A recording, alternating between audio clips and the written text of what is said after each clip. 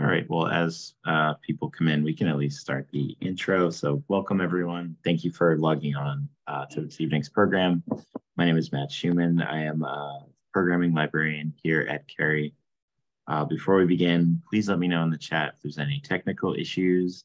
I can try to resolve them for you. If you have any questions or comments for our speaker, please use the Q&A button. And lastly, if you don't want to see chat previews during the talk, there should be like a little button right next to where it says chat, and then you can toggle that. I'd like to thank the generous donors, Cary Library Foundation, for helping make programs like tonight's possible. And I'd like to thank Lexington Living Landscapes and Lexington Field and Garden Club for organizing tonight's event.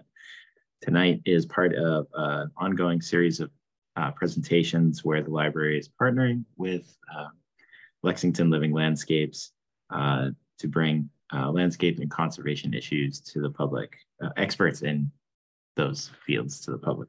So now please welcome Charlie Wyman.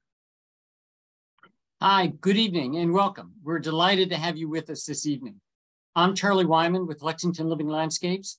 And before I turn the floor over to Trevor, let me say a word about our organization for any of you not familiar with us. We're a local nonprofit initiative launched in 2020 to promote more sustainable landscaping practices in town. So more native plants, fewer invasives, fewer chemicals, more trees. We grew out of a collaboration between the town's Sustainable Lexington Committee and 3 local nonprofits, the Lexington Field and Garden Club, Lexington Climate Action Network, and Citizens for Lexington Conservation.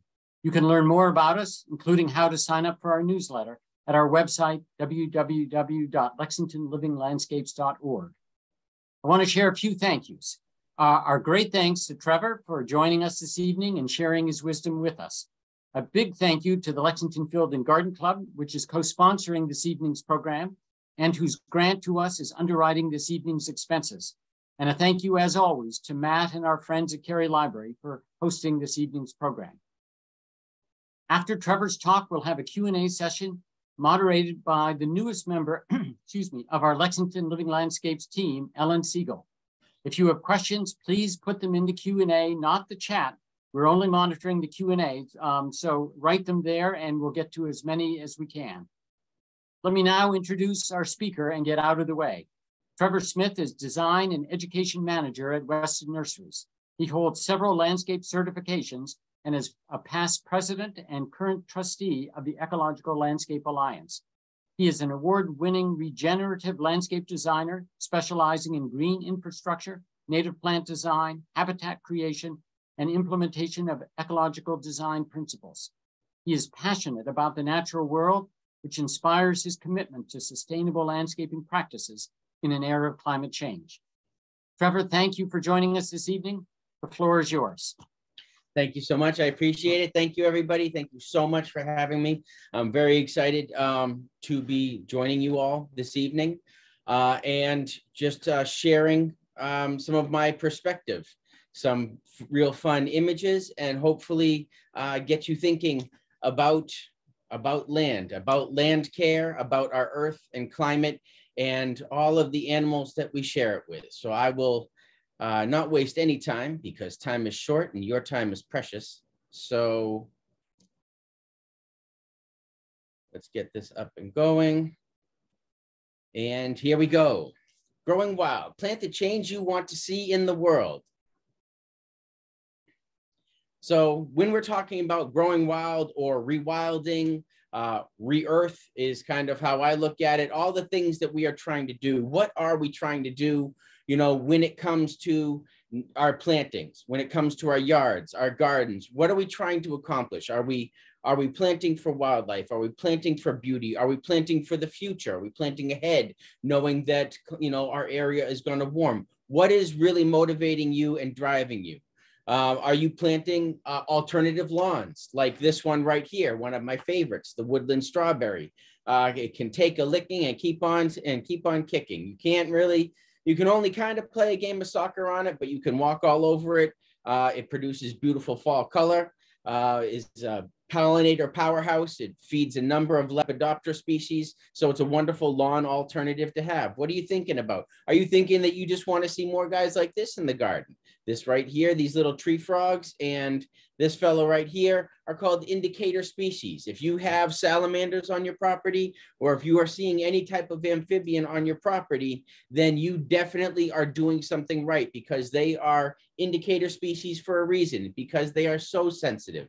They are extremely sensitive to nuances of climate and nuances of just pollution, air pollution, water pollution, whatever that might be, or just, you know, toxic land and the lack of native plants and suitable habitat. So if you have any of these species, then you are definitely doing something right. And this is what we want, because what we need to remember is that we are animals and that we are a part of nature, and we need to stop thinking that we are a part from nature. And of course, we all want to see this in our garden. Why? Because this is the poster child for all things climate change and for all things endangered. And of course, we all want to save the monarch. And I think we should all, you know, it's a wonderful gateway insect to wanting to save the world. And I think the monarch is a wonderful poster child for that. However, there are so many other insects and so many other wonderful, beautiful creatures out there that equally need our support and our help. And we can do so starting right in our backyard. And that is what I'm hoping to prove to you and show you this evening.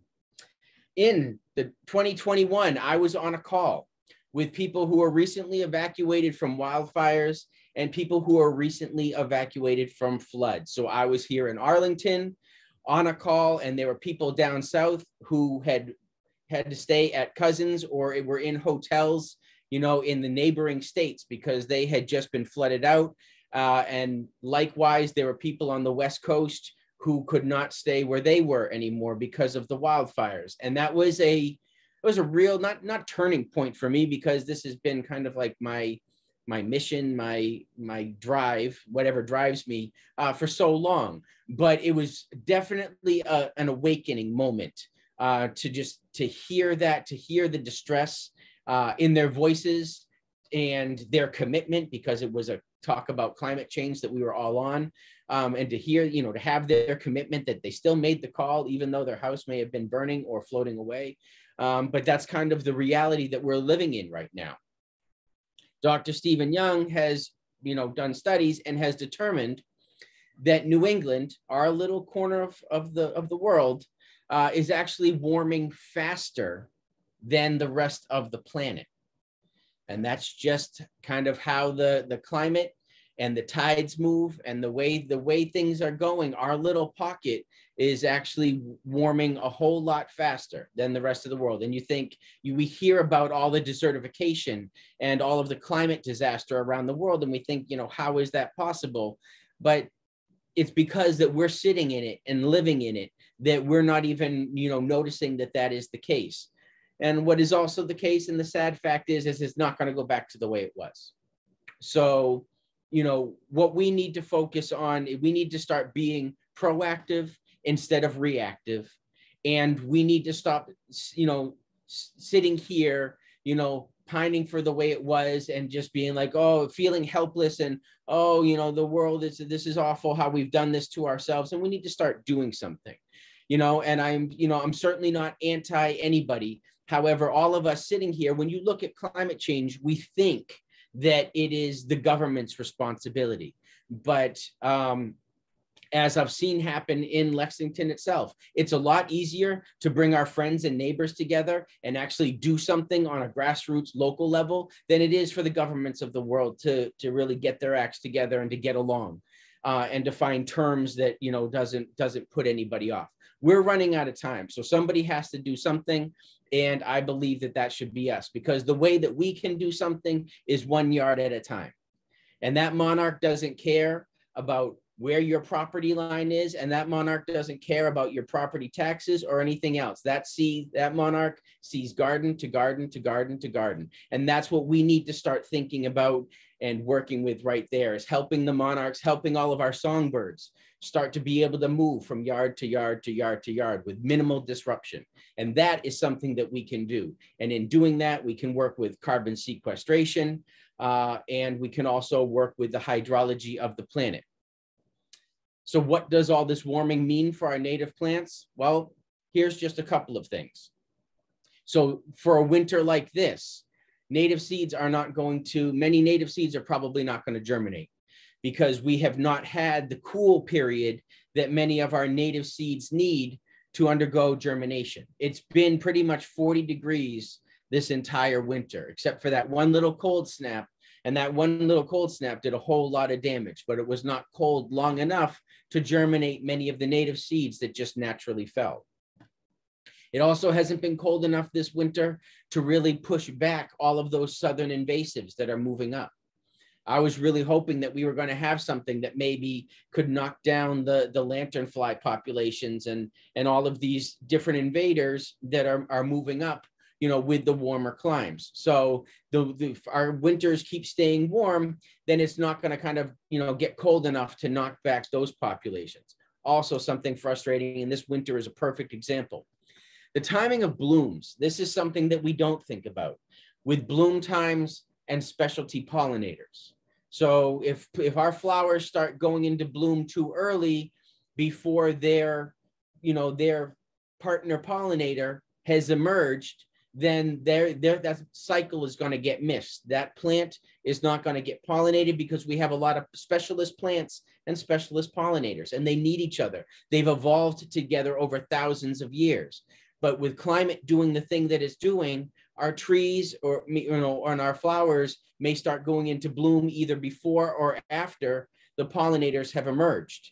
And if we miss those, if we miss that and it doesn't line up right, then we're going to start seeing a decline in both of our pollinator insect populations, which leads to a decline in bird populations. And we're also going to see our native plants suffering more and more.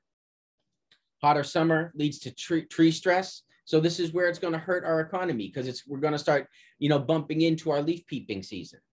If our trees are too stressed and weird weather patterns happen, it may kind of start messing with our leaf peeping season. And even worse, it could mess with our maple syrup production. And something that really hurts me to the core is the thought of my grandchildren or great-grandchildren only knowing synthetic maple syrup and never having tasted the real thing. And that just is awful and disheartening to me. So if that's not a reason to combat climate change, I don't know what else is. Things that are also happening that you may or may not have heard of. In our changing climate, the UV rays that are reaching the earth have increased to the point where they are starting to change the patterns in dragonfly wings. And you're like, wow, okay, that's weird and that's powerful, but what does that mean? Well, what that means is female dragonflies are no longer recognizing the males. Now, dragonflies are like one of the best mosquito controls that we have. And they too are definitely an indicator species, at least I dub them so. But the way climate is changing, the UV rays are starting to mess with the dragonfly wings. And now the dragonflies are not recognizing each other as mating partners. Something that we've done in our fear of the dark has been, we have lit our landscape to no end. And you can go on and on about the light pollution and the damage that light is doing to nature as well as us. We hear about it all the time with, turn off your screens and how the blue light is disrupting our sleep. But the blue light is also disrupting the sleep of all those who sleep out there. Blue light is also, or street lights are also disrupting the sleep of trees.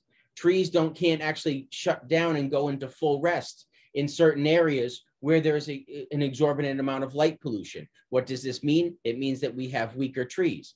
But with all this light, spiders have figured out to make their webs near wherever our path lights are, our street lights are, our porch lights are. And you're like, wow, that's good for them. That's a very smart spider. That's key. That's survival of the fittest. But what it's done, it has altered the the amount of insects that the said spider would capture on a normal basis. So it's actually helping to lead to insect decline, which then where insects play on the food chain leads to the decline of many others. So our lit environment is actually leading to the demise or the threatening of many other species. One of the pieces that isn't in here, and I wish I had the image, but it just occurred to me. Something that I teach in another class, fun fact, is moths. We see moths constantly circling our lights and circling our lights. That's because their million-year-old built-in GPS guides them by the light of the moon. So we've put all these lights up in our environment, so their GPS that's built on board keeps recalculating and keeps them circling around and around and around that light bulb. It's not that they want to do that. If you only have 2 weeks to find a mate and procreate and keep the species going, the last thing you want to do is die circling a light bulb. So, these outdoor lights that we have are awful, and we really need to think about what we do with outdoor light pollution, because we're having an extreme effect on the smallest creatures. The days of landscaping for beauty alone are over. That's it. We did it. We had our chance. We kind of blew it. And we can no longer do that anymore. We can no longer landscape our yards, landscape our commercial buildings.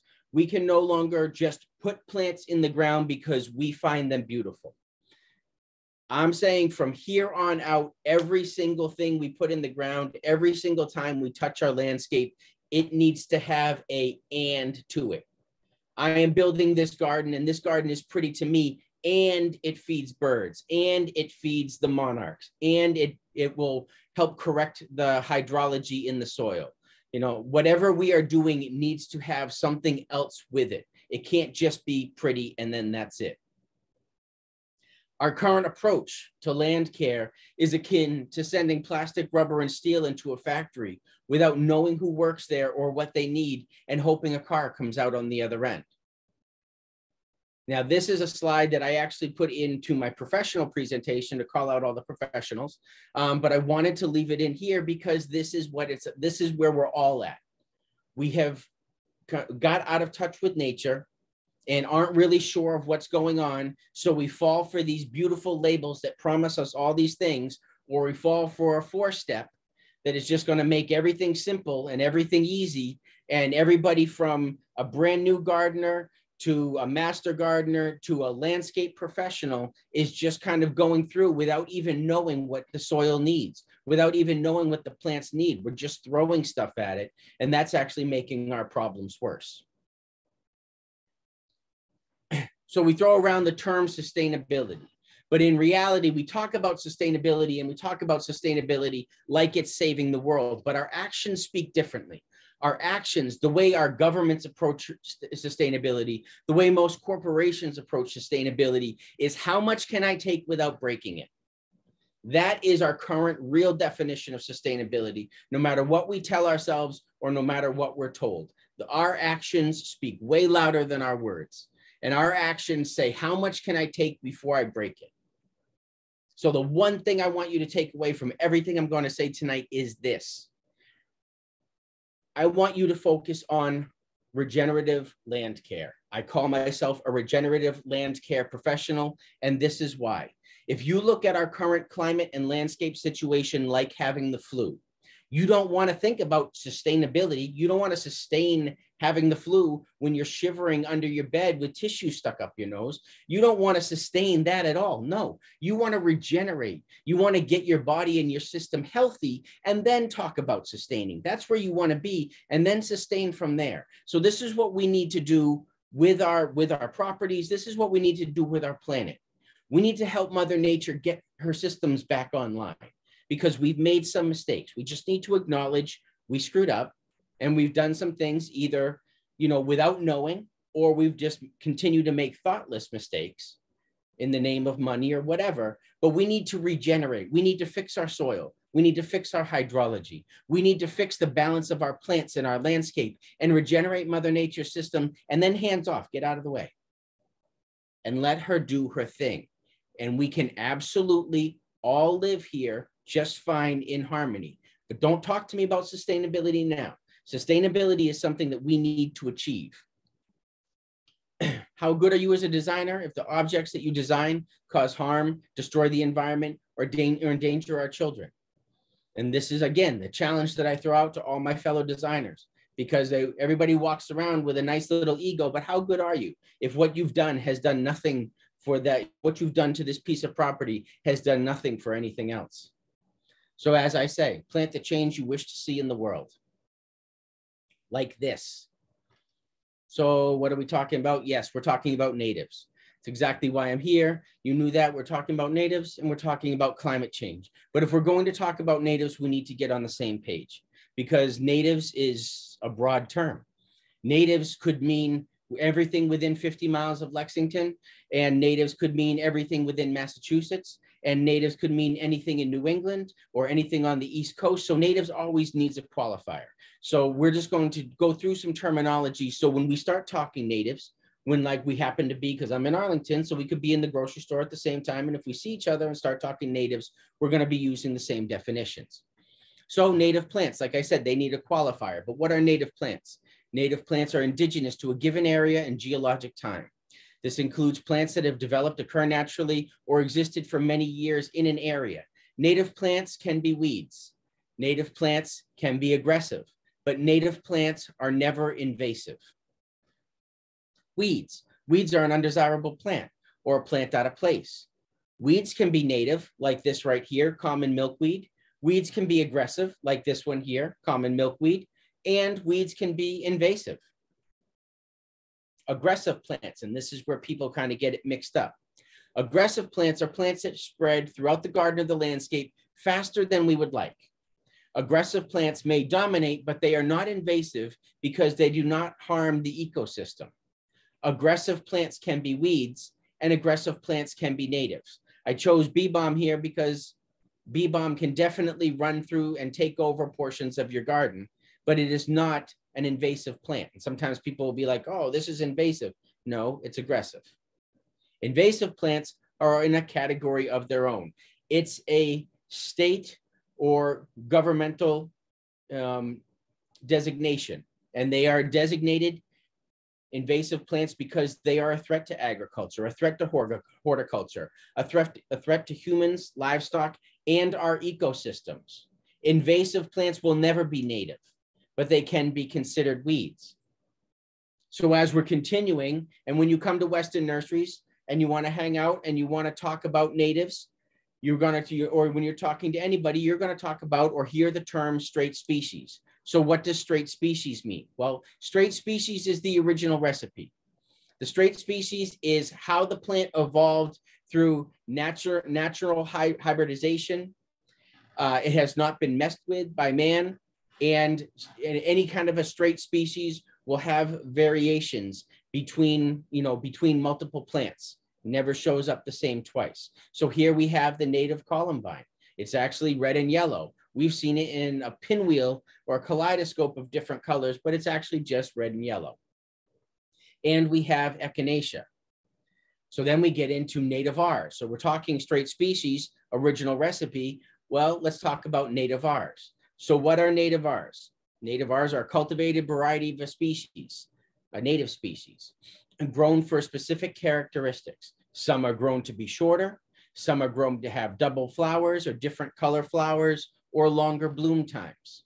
So the next question people automatically think or ask is, are nativars and straight species the same thing if I'm putting them in the landscape? No is the short answer. Anytime you change the flower color, anytime you change the flower shape by adding double petals, you are likely going to reduce the pollen and nectar count. Does that mean that it is bad in the landscape? No, but you can't do that to the flower without sacrificing something. Anytime you ever change the leaf color, especially. So our native geranium maculatum, has green leaves. Geranium maculatum espresso has those deep burgundy leaves. Anytime a native plant is adapted for a burgundy leaf or a red leaf especially, it is no longer edible by all those caterpillars that would need to live on it. The flowers might be fine, but the leaves no longer serve a purpose to all those caterpillars or insects that might need it, because the chemical compounds are different. So anytime you take a native species like Joe Pye weed and shorten it, like Little Joe, that has not been shown in any labs to change the pollen count or anything else. So if it's just taking the size down, it does not necessarily change the quality of the plant. If you're changing the color, like with echinacea and all of the different echinacea colors, I'm not saying don't plant them, but don't plant them thinking that you're putting in a native that all the insects around are going to rejoice over. Ecoregion. So ecoregion is a geographic area determined by common geography, climate, plant communities. New England has 5 ecoregions. We right here are ecoregion 59. So when I talk to people about native species, if I'm just talking off the cuff, I'm referring to ecoregion 59, which goes down through Connecticut, Rhode Island, and all the way up into southern Maine.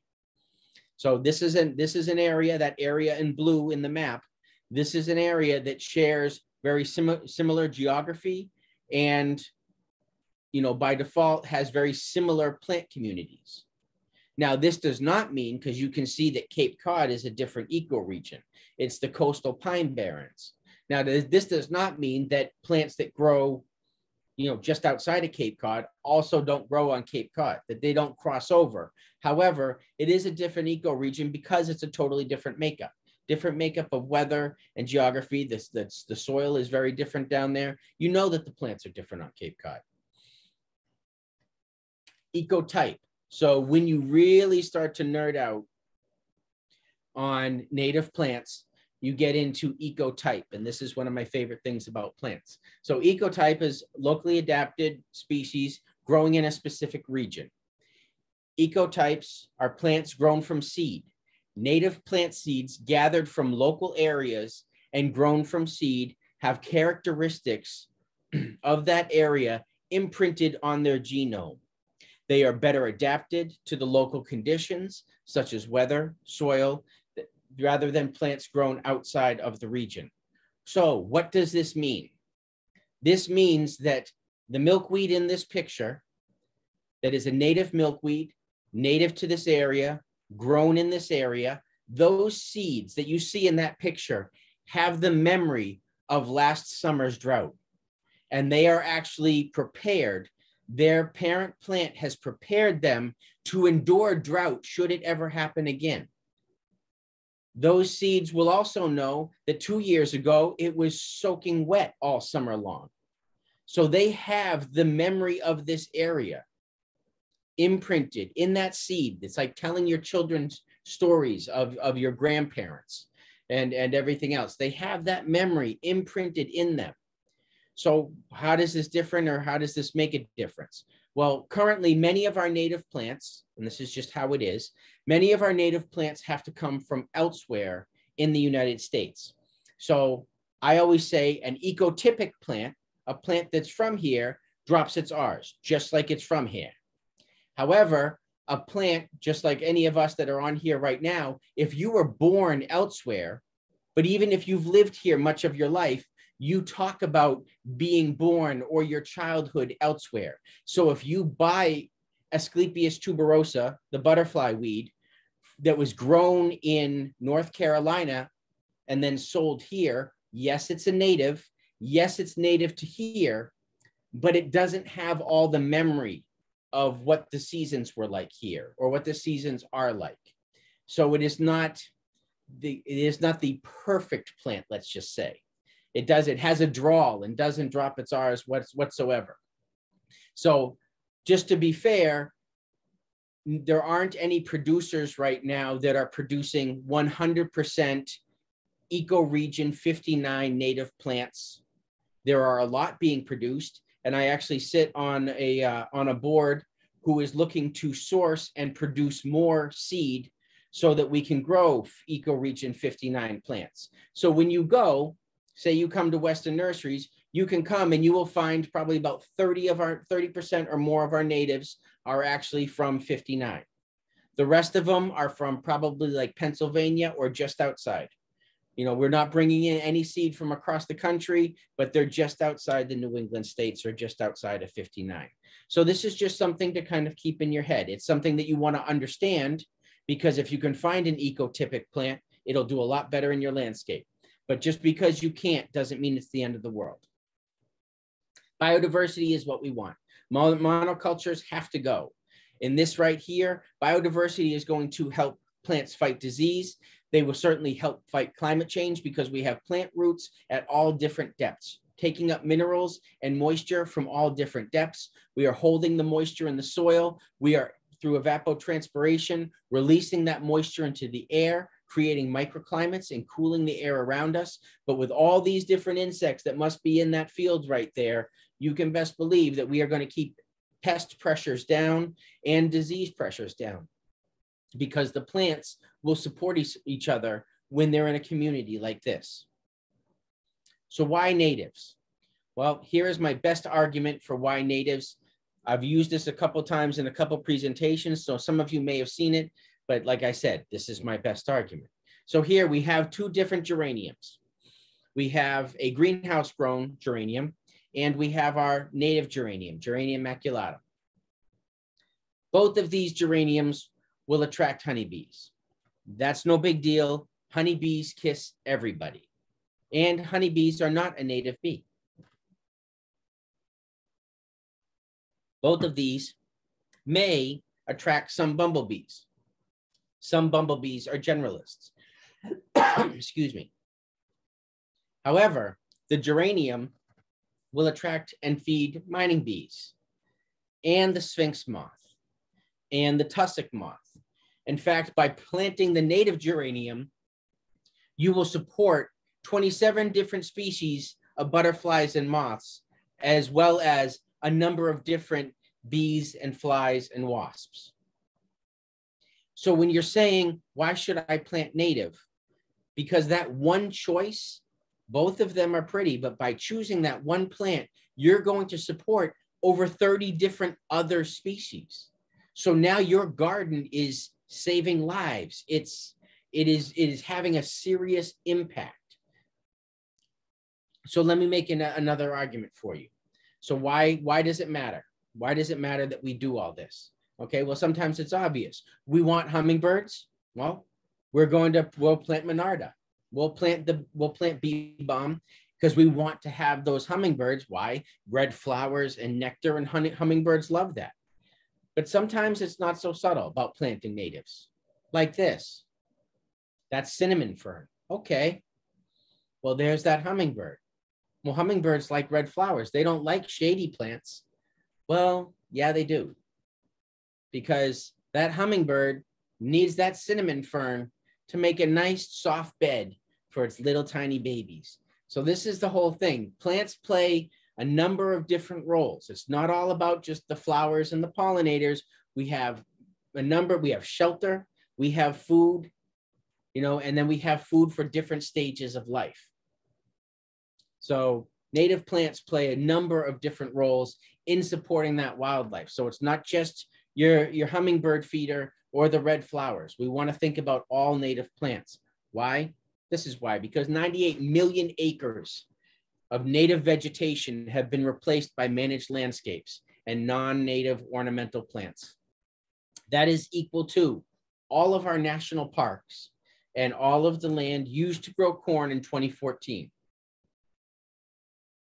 That's you think, I mean, if any of you have ever been to any of our national parks and how vast they seem, how huge they seem, well, we've taken up a lot of area with our managed landscapes and our exotic plants. So what are the repercussions of this? Well, it is directly related to the decline in our insect populations. And the decline in our insect populations has led to the decline in our bird populations. Takes 9,000 caterpillars to raise 5 chickadees. Chickadees aren't very big. That's a lot of caterpillars. But we need to have, as Talamy says, you know, we need to do this. We need to support, put in these plants that are going to have the caterpillars to support the songbirds. Any of you who on here who are already actively planting native or who back up to wooded sites know that you have a number of different bird species going on in your yard. And if you think back to a time when you lived elsewhere, like if you lived in the city or somewhere else in town, to an area that wasn't as diverse as what you've created now, you may have realized that you didn't see all those birds that you see now in your backyard. We've now brought back the bluebird. I didn't see bluebirds at all growing up. And now I see bluebirds on the regular. And it just makes me so happy because growing up, my grandmother would tell me about them all the time, but I kind of thought she was lying because I had never seen one. And I felt like I had seen every bird there was because I would go walking in the woods all the time. And I was sure that I knew every single bird that was out there, except the bluebird. I thought that was a myth. The plants you choose could save a species, especially these 3 ladies right here. These 3 bumblebees are locally endangered, sometimes locally extinct. And it's all because the plants that they've specialized on, the plants that they've spent thousands of years growing to specialize on, just like the monarch and the milkweed, well, we don't find those plants really sexy in our garden. We don't really care for those plants, so we stop planting those plants. And then where those plants grew naturally, we put subdivisions and didn't put those plants back. So these 3 ladies are struggling definitely, you know, throughout our area.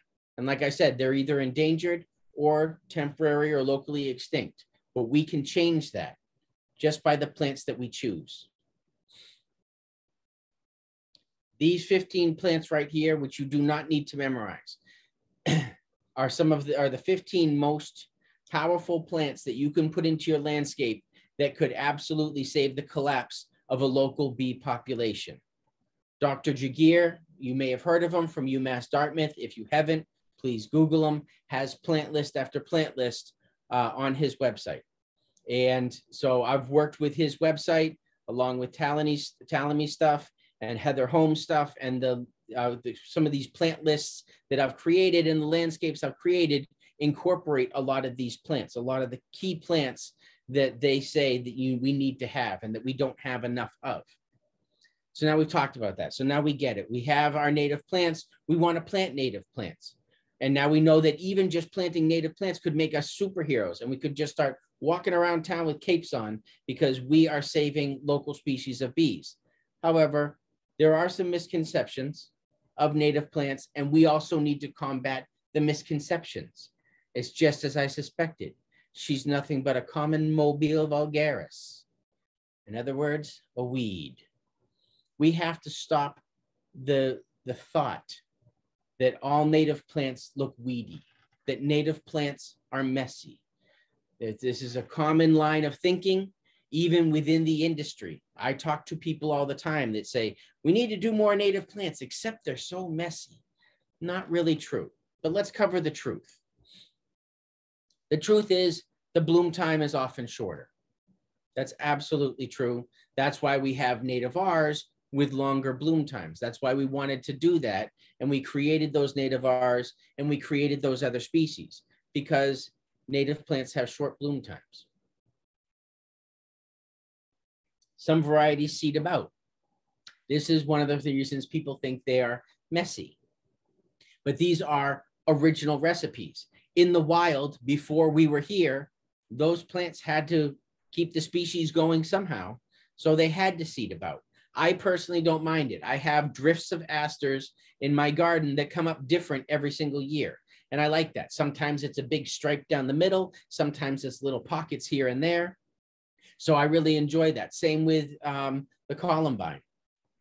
My Aquilegia canadense, it comes up in a different area all the time. I'm like, oh, there you are this year. Hey, nice to see you. I don't mind that. Drives some people nuts. If any of these start to take over your garden, simple editing as they come up. You know, if my asters ever get too crazy, I'm just, you know, I'll pull enough of them out to kind of keep them in space. But, you know, I like having them move around. And that's a paradigm, or it's something that we need to, a way of thinking we need to shift, thinking that all plants need to stay right there, the same size that we bought them, you know, the entire life of our garden. They do need water to get established. All the time, people are like, I want a native plant garden because you don't need to water it and it doesn't need any maintenance. That is not the truth whatsoever. Especially when you put your plants in, they do need water. Once they're established, they'll need less water. But any plant, let's just take black-eyed Susans. Black-eyed Susans are extremely drought tolerant. But when you bring that black-eyed Susan home from the nursery, that black-eyed Susan that's a bougie black-eyed Susan. She's been living in the life of the Bellagio. She has had buffet 24 hours a day, big comfy king bed to herself, all the water and all the nutrients she could ever wish for. She doesn't really know what it is to be drought tolerant yet. So you need to get her in the ground. And then once she's in the ground and gets established and realizes she's not on vacation anymore, she'll be like, oh, okay, I know how to do this. And she'll become drought tolerant again. But once you bring it home, just because it's growing in that pot does not mean it's drought tolerant. However, yes, native gardens, once they're established, they do need less water. They do need fewer inputs. Why fewer inputs? Because native plants have grown up on our crappy New England soil.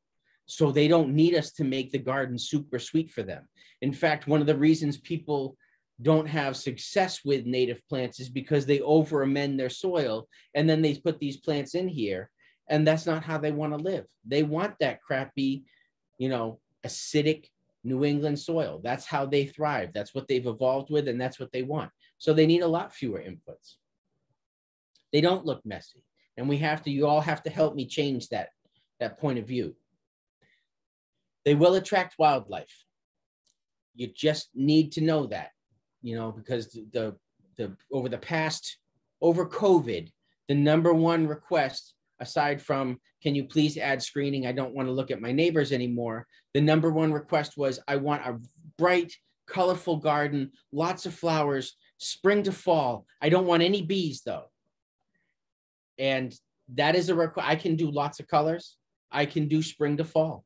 I cannot give you all of that with no bees.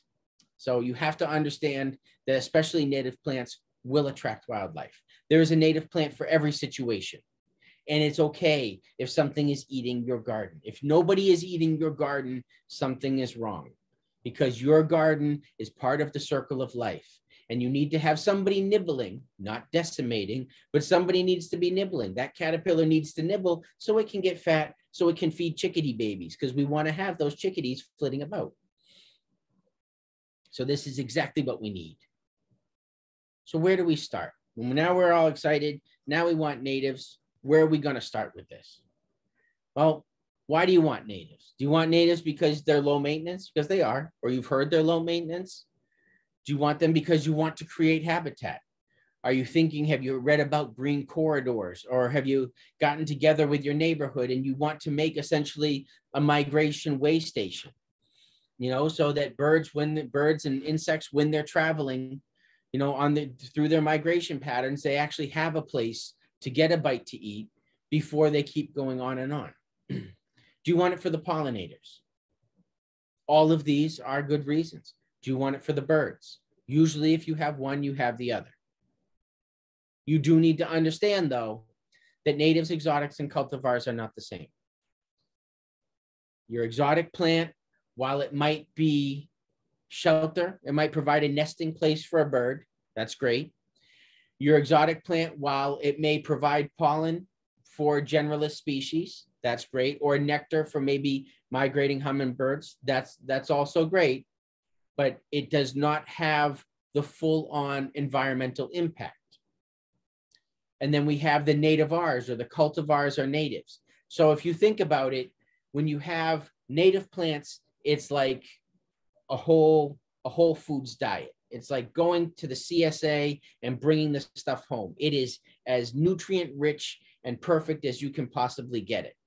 And then when you have a nativar, it's kind of like organic packaged food. It's still good for you, but it's not necessarily as good as if you brought it home from the CSA fresh. And then when you get into exotics, exotics are bright, they're beautiful, but they just don't have that nutrition. They don't have that value. So that's, I'm not saying it's junk food, but it's kind of like our junk food. Real flashy labels, a lot of promises. They promise a lot of bloom times, which is very similar to fortified with vitamins, but it's really not as good as if you had just brought that produce home from the CSA. Native plant does not mean no maintenance. We covered that. Having bees is a good thing. Happy bees don't sting. Anybody who has lots of flowers in their garden and a big, robust native plant backyard knows that you can go walking right through your garden, be surrounded by the hum of bees, and they are not going to bother you at all. Native gardens do look beautiful, so we have to understand that. And this is something that I am going to make you all aware of, but I do not know exactly when it will be delivered. I have designed 7 native gardens, and they are going to be put up on the Weston Nursery website. These native gardens were based on the plant lists of Doug Tallamy, Dr. Jagier, and Heather Holm, who specializes in our bees. So I took all of those plant lists and I came up with 7 gardens for 7 areas. We have a endangered species garden, an endangered pollinator species. We have a pollinator powerhouse garden. There is a hell strip garden, a shade garden, a wet area garden, and I'm missing one. Oh, there's a hummingbird and songbird gardens as well. So these designs that you're seeing right now will be released. These are just color true designs. So the colors that you see are the colors of the blooms. Here is the plant list, too small for you to read. You're gonna have to wait until it's released. And then each garden will look a lot like this. It's designed in 100 square feet. So you'll have the full-on plant list, the numbers of plants for 100 square feet. So if your garden is 300, you can just come pick up 3 times the amount of plants, and you will be able to arrange them in your garden to however you would like. You can also combine those plants. You know, if you would like to have the endangered species as well as the hummingbird, you can combine those plants, combine that garden. But they're just, I designed them all separately so you kind of could design with a purpose, or you could shop with a purpose. Now, Weston Nurseries is growing all of these plants. You can find them elsewhere. I'm certainly not an ad, but I've worked very hard on this, and I also worked very hard to convince the nursery to grow all the plants that I came up with for this garden. So they will all be available there. And like I said, they will all be for free for everybody online coming up soon, because I want everybody to be able to have these, have the information and have the access to the plants. But don't you worry, because it's okay if you like exotics. We've been talking about natives, and it is okay to like exotics. Doug Tallamy says, I always did an 80-20. And then Doug told me that 70-30 is okay. And you know what? 70-30 is just fine with me. If your yard, if your property is about 70% native, then that is a robust property that can give all the insects and the birds and everything they need, what they need to live their lives. So if you look at it like that 30 is kind of like the cheat day, then that's okay too. If we're going back to food, you know, you're eating pretty good. And then you just have like your little cheat day, and that's all right, because I like exotics as well. There are plenty of exotics that I have fallen in love with over the course of my career. So I am no zealot. By no means am I a zealot when it comes to native plants. However, like I said, if I have 2 plants in my hand and I know one is going to support 30 species and one is just going to look pretty to me, it's real easy to choose with the right one. So I made it in just right. I was told, said 50 minutes, and I'm pretty good. So I thank you all very much. And I'm going to give you all my contact information. So please take it down, because if you are doing a pollinator garden in your backyard, if you are doing a bioretention system in town, or if you are doing any type of reclamation, native plant work, or stormwater work in town, let me know. I'm more than happy to help you. This is no sales thing. People get me all the time. Recently gave a very different talk, but a woman contacted me and she said, yep, I'm doing a meadow. I don't even know where to begin. Just walked her right through with that. Another person said, can you please just check my pollinator list to see if I've missed anything? So I am open to any and all of it, because what I want is everybody to leave here feeling inspired and empowered to help reverse climate change with me. So I thank you all very much, and I will take any and all of your questions. Hi, Trevor, that was absolutely fantastic. Thank you. And I just became familiar with Dr. Gegier of University of Dartmouth, and I've been studying those lists, and I'm so glad that you mentioned it, because it's been a real change. It's really made a change for me in terms of really having an idea about what specific native plants will really, really work the best. Excellent. This was enthusiastic and so informative. Thank you. So we have a number of questions that came in, and there was some person who said they had 2 questions. So I'm just going to ask you to type it into the Q&A, and I'll go back and check on that. Okay. But let's see. One of the first questions I have is on the woodland strawberry, which was your first slide. Yeah. Someone would like to know if that is the same or similar to what this person referred to as the barren strawberry. No, barren strawberry. There is a native barren strawberry, also a favorite of mine, but that is more for shade. This woodland strawberry, maybe if you spent time outside and poking around a lot as a child, or you might know a space, but it comes up with little strawberries about the size of your pinky nail, the teeny, teeny, teeny berries, but they are sweeter than an entire, quart of our conventional strawberries. That one little teeny berry will absolutely change your life and blow your mind, where that giant one may never even blow your hair back even a little bit. So the woodland strawberry is great. It does produce fruit. If you are lucky, you could get some of that fruit, but usually the squirrels and everybody will beat you to it. But it has wonderful flowers, and like I said, it supports different butterflies and moths. And how does the woodland strawberry compare with the Carex Pennsylvania, which I think is a grass?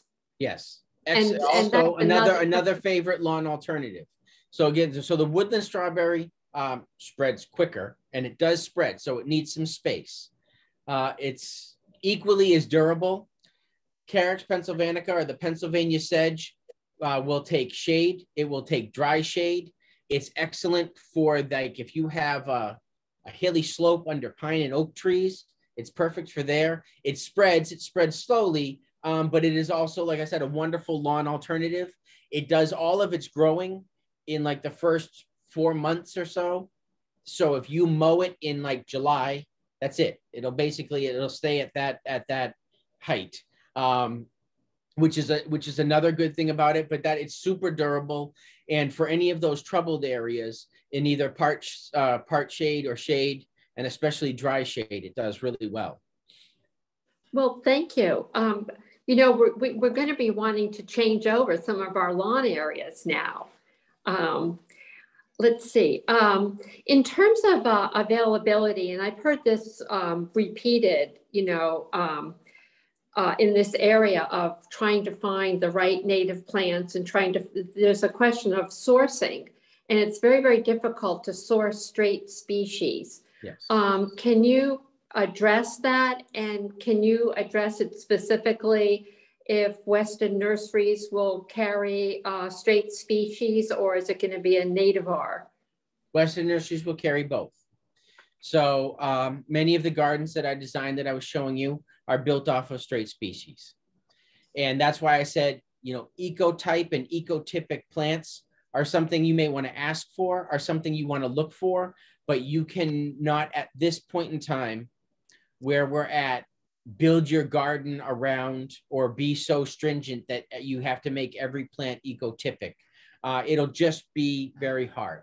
So I can tell you that like I said, I sit on a board with about 7 others from New England, plus a few others outside of New England, outside of Ecoregion 59, but we are really trying to, right now, we're culling down a list of 530 to come up with, probably at least in year one, the best 25 species that we can help bring to market next year for seed. So we have to kind of source those seeds and then, get those seeds out to growers and create farmer plots so we can have seed banks, that will keep it going.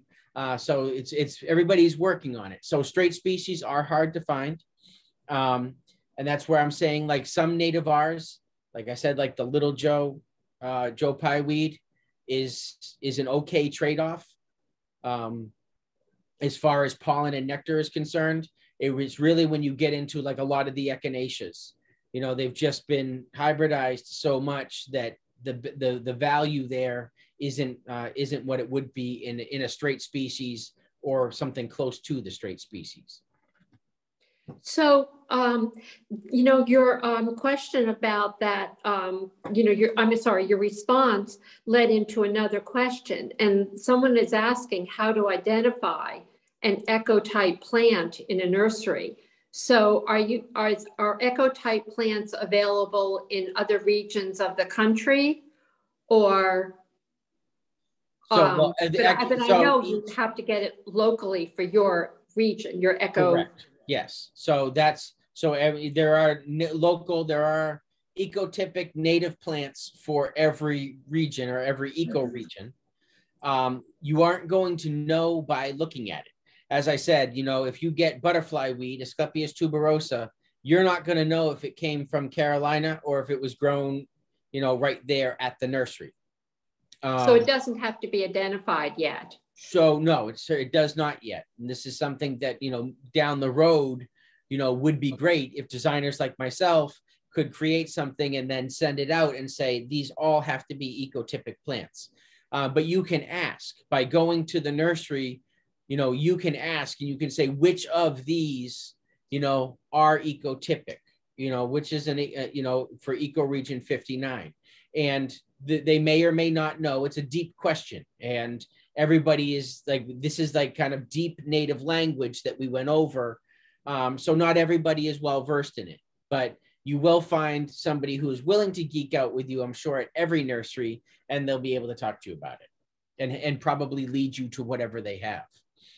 So one of our knowledgeable participants mentioned eco59.com, and they mentioned it as a farmer seed collective.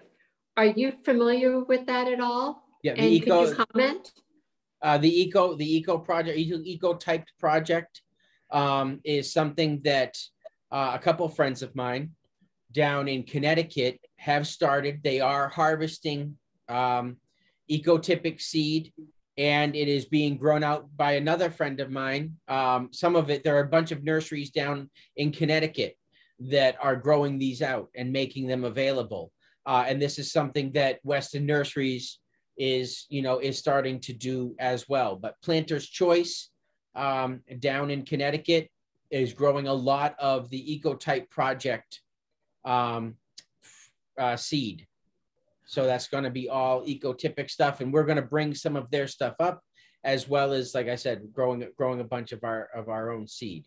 Now you can get native plants at a bunch of places, and a lot of them are small, so you need to shop around. Blue Stem Natives is another one that I will plug, because that's a woman-owned business out in Western Mass, and I have been following them since conception. And I would support them, with everything, because they are just living their dream. They're just trying to make it happen. They just finally got up a greenhouse. So they are also, definitely a good resource. Some nice developments to look forward to. Let's see. One of our participants is asking if you would recommend a drought-resistant ground cover for partially shady area in our local region. So that would be a drought-resistant ground cover. That could be the Carex pennsylvanica or Carex appalachia, if you want something grassy, some grassy looking. Coming to, ground cover. Even the strawberry and barren strawberry are somewhat drought resistant once established. And then I guess certain things, it comes down to ground cover if you're looking for creepers or if you're just looking for plants that will spread wide. So, but those would be kind of like off the top of my head, things that I would put in there. Thank you. Let's see. We have, someone has brought up a concern, and I hope I'm representing this correctly. And it's Laura, and she said that some of the natives are state listed rare plants. So that's a quote in her question. And then she mentioned that plant conservationists are concerned about there being, these being imported from other areas. So I think that kind of gets to knowing your source, or are there other elements there that I'm missing? So this is a question again with the Northeast Seed Network that we're addressing, that endangered and rare plants are not anything that we are going to put on our list or go after anytime soon. Endangered and rare, there is an argument to help propagate the species. But that being said, there's so many caveats to each one of them. So endangered and rare should be left alone. And if anybody is selling endangered and rare, I would question where they might be finding those, because they should not be available at nurseries. Things like, Our Lady slippers and the like, should not be available. Many trillium should not be available. So you definitely need to be wary and ask how they came upon these things. All right, let's see. I'm just trying to catch up a little bit. Could you talk a little bit about if you have a native plant and the, let's say your industry is changing it or cultivating it to be a native-var, could that help with climate change a little bit in terms of,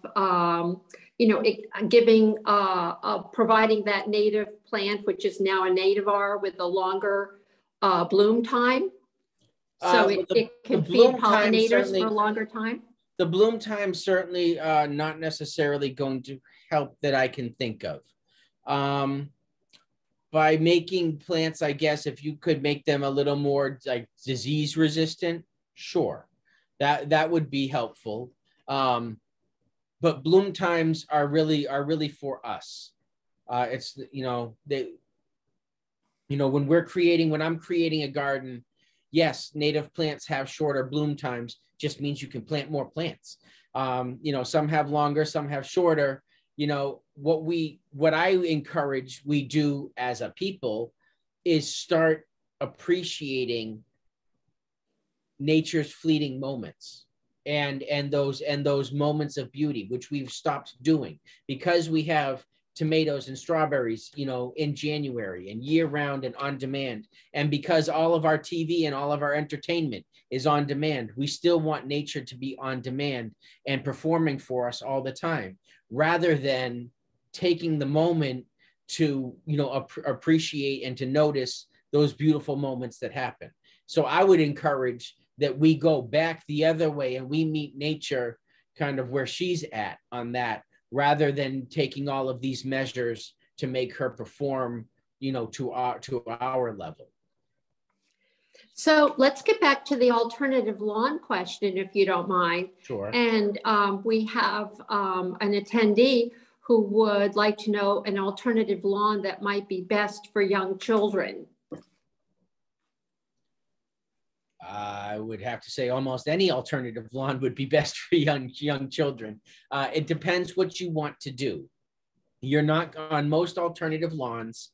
You are not going to have soccer games. Like I said, on the strawberry, you can run. On the carex, you can run.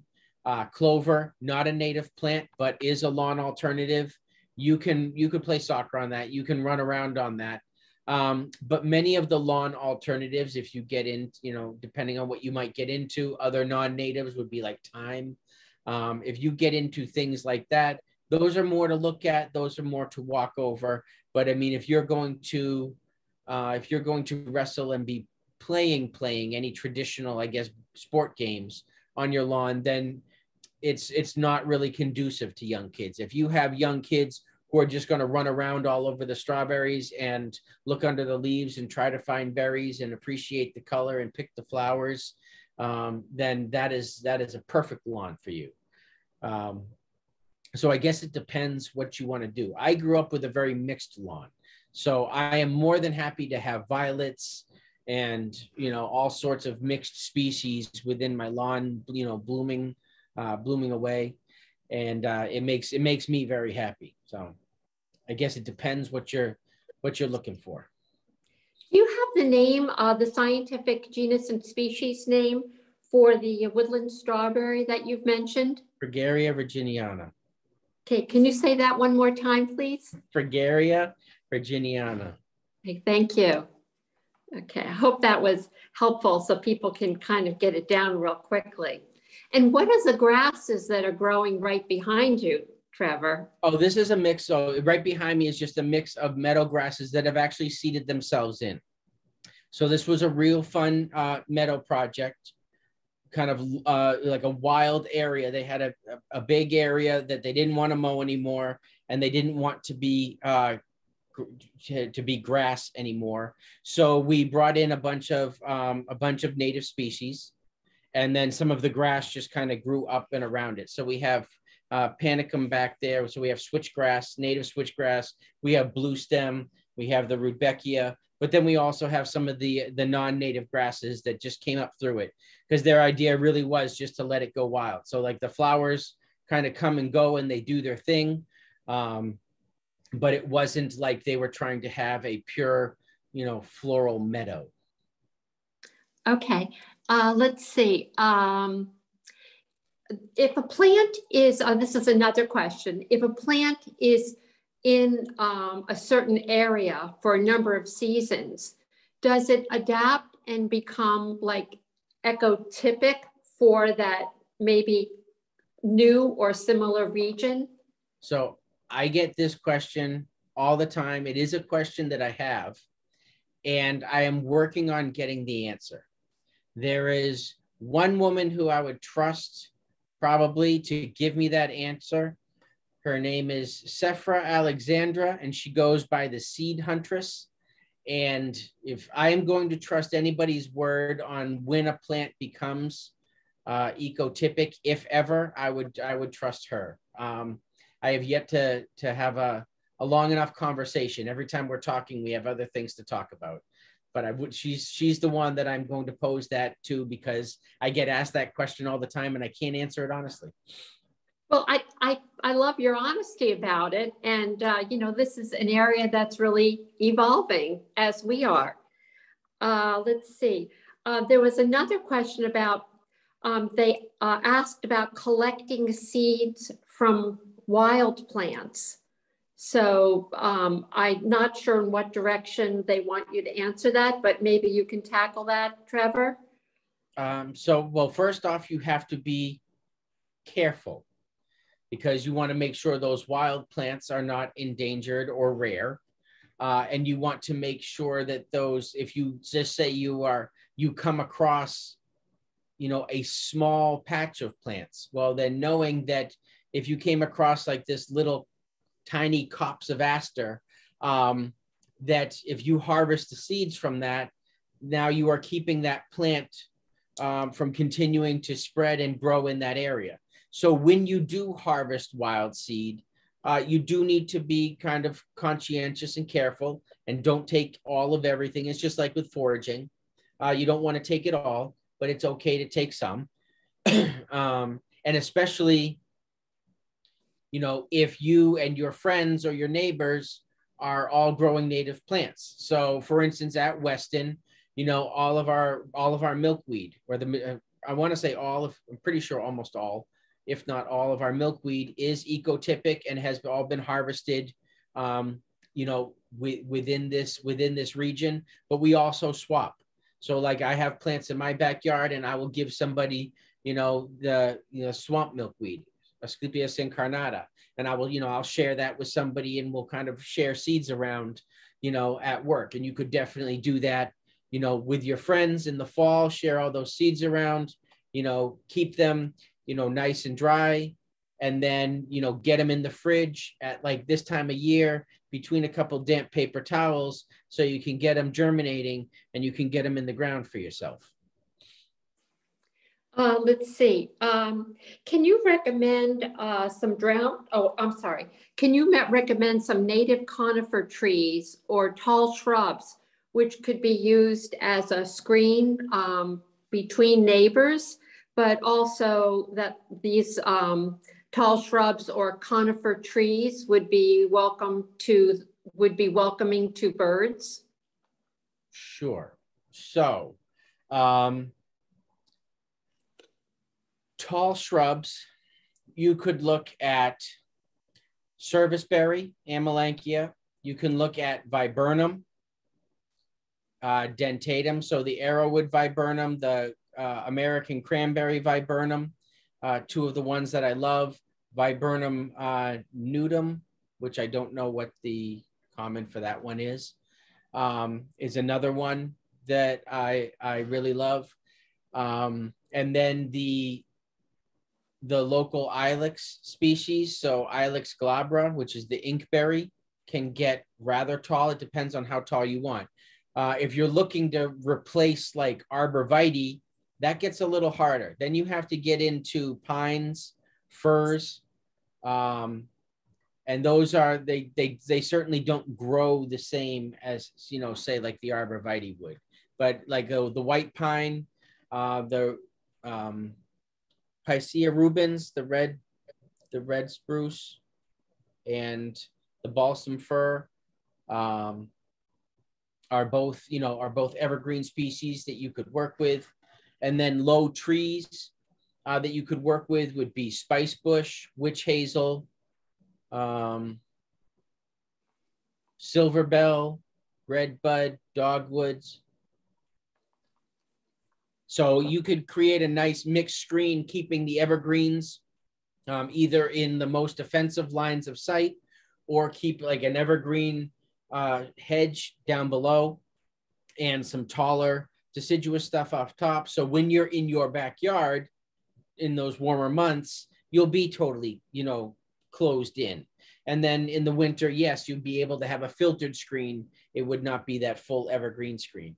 But we don't necessarily have a lot of native trees that grow like a lot of the typical screen trees, like an arborvitae, that you could use. Mm-hmm. I've been really happy with my balsam fir, and then just building some understory trees like your redbud, or, you know, several of the ones you mentioned are just really terrific.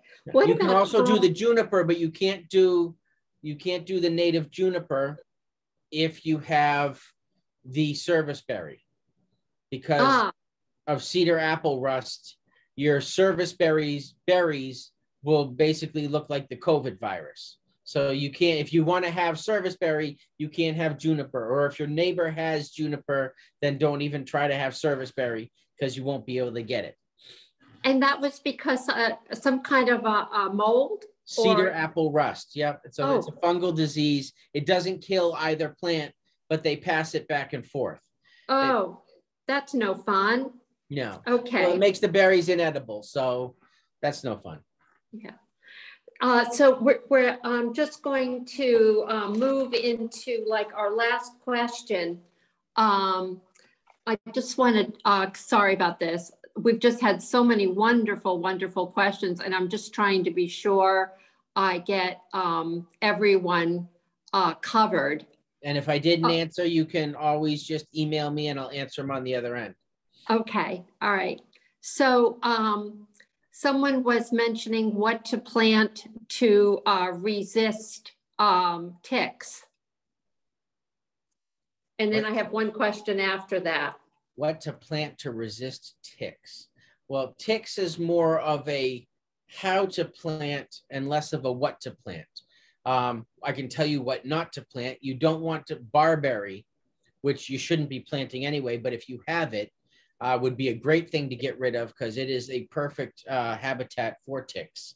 But as far as ticks are concerned, it's more of a how, and ticks hang out in the interim area where the wood line really changes over to lawn. So if you're in the middle of your lawn, chances are no ticks. It's that usually that part shaded area where the terrain crosses over is where you find them most. So it's really just to be careful in that area, or if you have a large property, keeping that area, mown, keep it nice and short, and you will have fewer ticks because they dry out very fast and they don't want to be baking in the sun all the time. So I would like to move to our last question, and that is, what about shrubs for the back of a bed? And it sounded like it could be like a perennial bed. So, okay. So my favorite shrubs to incorporate into beds really anywhere would be Fothergilla, which is, that's a great one. Calycanthus, which is the sweet shrub, I think is the other name.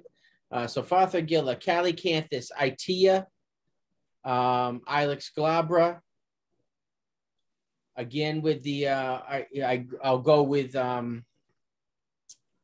beautyberry and physocarpus, either or. If you can find the native varieties, if not, native Rs are very beautiful with both of those.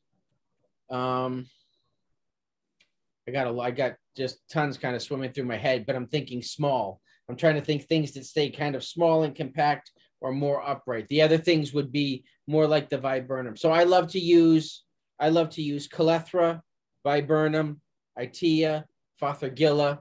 I will probably put those in most anything. Then I'll do like the Ilex glabra, the inkberry, or Ilex verticillata, the winterberry.